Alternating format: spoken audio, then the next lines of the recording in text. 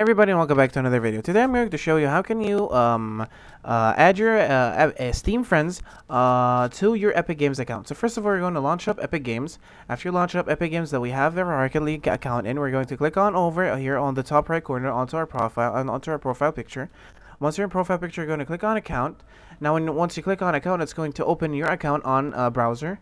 Now, once you open onto a browser, it's going to start loading in, and then when it loads in, as you can see, you're right over here. Now over here is all your account settings you can do is actually you change your name, change your email address, your preferred languages, and all these kind of things you can do, your region, everything, and you can actually delete your account over here. But we don't want all of this. What we want is actually scrolling down all the way to something called apps and connects.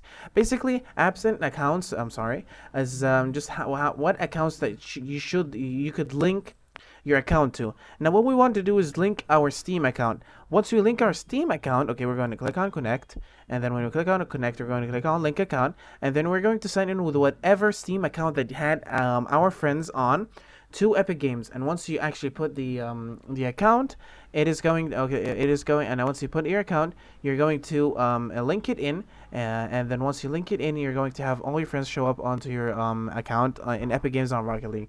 So guys, that was all for it now. Thank you so much for watching. Don't forget to like and subscribe, and I'll see you later.